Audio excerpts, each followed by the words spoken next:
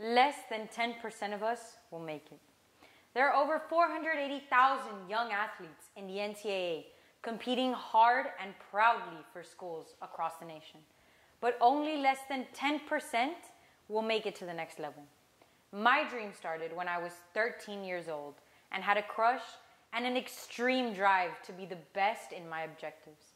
Connor Wilkinson was my first crush and boyfriend. One hot summer day after my tennis lesson, he invited me out to the golf range to hit a couple of balls.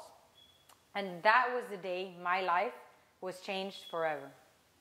I have been an athlete all of my life, and I can honestly say that I have never come across a more challenging sport than golf.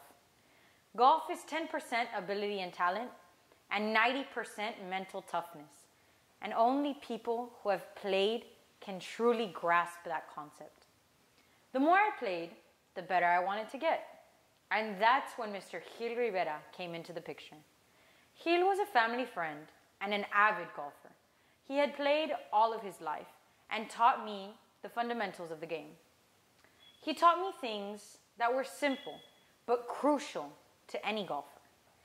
Things like being able to feel, have confidence, and patience were mentioned to me before every single shot.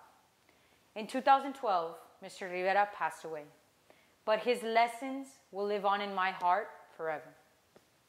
His passing was not easy, but I knew that Gil would have wanted me to progress in my game and continue to strive to be the best. I began my search for a new coach throughout Texas. I tried several, including some in Dallas, in San Antonio, but after just one golf lesson with Rudy Gonzalez, I knew that he was the one. In the 6 years since I began this journey, I have accomplished many feats.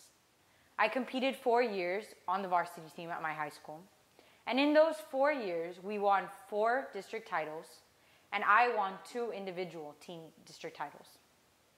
I made 4 regional appearances and was the first female golfer from Laredo to sign a scholarship with a Division I program.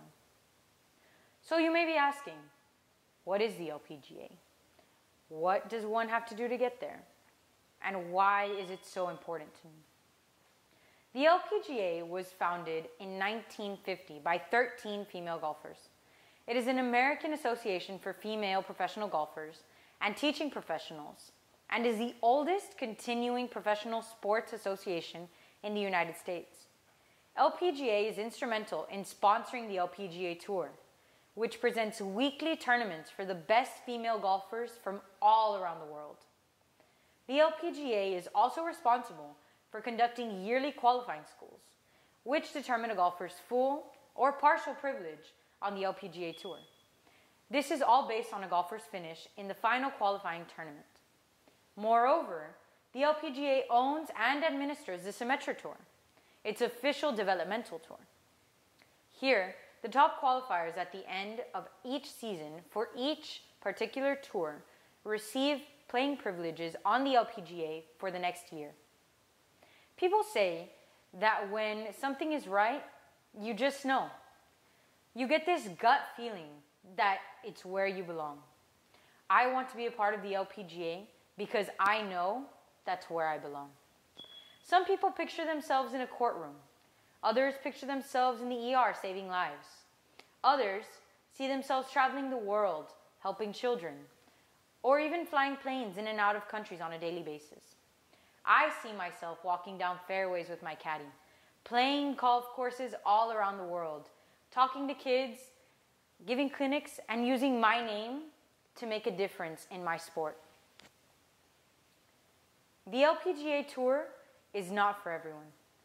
There is a reason that out of the hundreds of thousands that play in college, only less than 10% make it to the pros. It requires much sacrifice, dedication, loneliness, determination, and more importantly, faith. Although many begin this journey, only few get to embrace the triumphs of success. In this life, we must not merely exist. We must live the life we love and love the life we live. We must find something that drives us and inspires us to wake up every day to go out and become somebody better than we were yesterday. For this reason, I chose the LPGA as my dream job, and I don't plan to stop until I get there.